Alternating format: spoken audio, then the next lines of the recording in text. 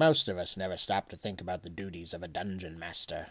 They have to be architects, strategists, engineers, storytellers, and historians, along with 100 other trades. Perhaps the hardest job they have, though, is that it falls to the dungeon master to enforce the rules. Whether we'd like to admit it or not, cheating is something that happens at most of our tables.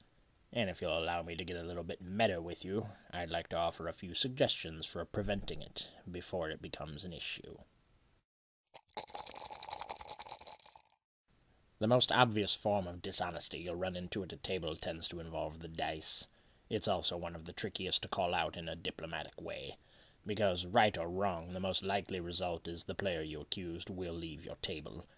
In this situation, it's easier to simply declare that all players must roll their bones within the sacred circle. What is the sacred circle, you ask? Well, it could be anything you want, really. It could be a small wooden corral at the base of a dice tower. It could be a dedicated space in front of the DM screen. It could even be the mouth of a dice cup when it's turned upside down on your table. The point is, the sacred circle represents a confined, easily observed place where dice can be rolled and left untouched. This won't stop convenient math errors on the part of your players, but it will ensure that players don't roll a 20 behind a stack of books or on the floor where no one else can see.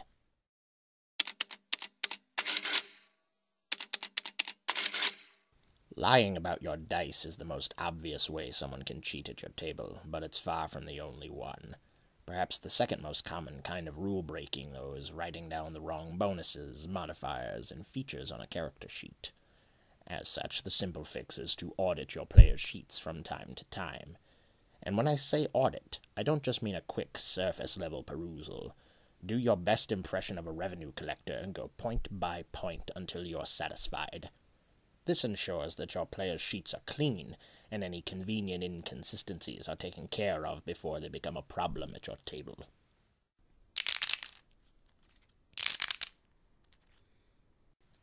Another difficulty dungeon masters face is that a lot of classes have one big gun with a limited number of bullets.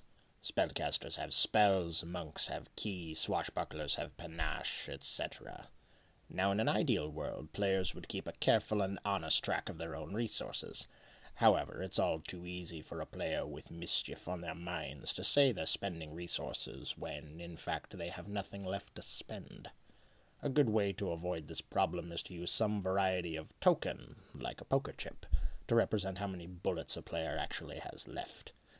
In addition to keeping players honest, this strategy also adds an extra element of pressure to a game, because it's one thing to know the cleric only has 3 spells left, but it's different when you've watched those chips steadily drop all session, and you're wondering how much mileage you can squeeze out of what's left. Also, bonus points for using different colors of tokens to represent different levels of power helps make available resources understood at a glance. Lastly, keep an eye on those prepared casters. Glance over their lists before the game starts to make sure they've prepped the spells they're actually using on their turns.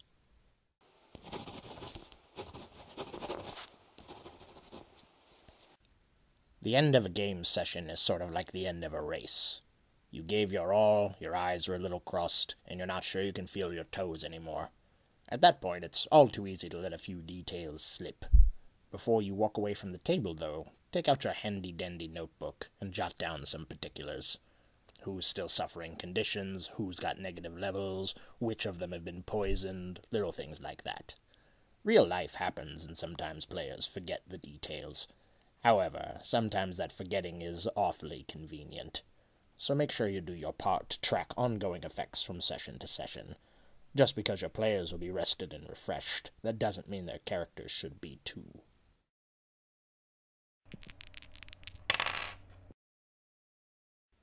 In any given session, you're going to roll a lot of checks. Even with minimal combat, you'll have diplomacy, intimidate, acrobatics, and a ridiculous number of perception checks to make. However, all too often, you'll have players who will be asked to make a check, fail, but then try to remake that check a dozen times because they're sure whatever they missed was of dire importance and they cannot let it go. Sometimes this is innocent. Other times it's from players trying to win a role-playing game. However, you can solve a lot of these problems by just making certain rolls behind your screen where they can't see. The most obvious place to do this is for checks to spot ambushes or to spontaneously locate traps. If your players don't know what's coming, you make the check and tell them when they happen to hear the bowstring drawing back, or notice the tripwire just in time. This cuts down on the pauses, and it ensures fewer Me Too rolls when one player is asked to roll a die but doesn't get a good result. While not a necessity, try this one out and see if your game doesn't run a little smoother at the end of the day. Well, that's all for this episode of Dungeon Hacks. If you thought I raised some fine points, then like the episode and subscribe to the channel. If you want to support us here at Dungeon Keeper Radio, then check out the links in the description below. Follow us on Facebook, pledge to our Patreon, or just buy my minions a coffee. Let me tell you, they sure appreciate it. Until next time.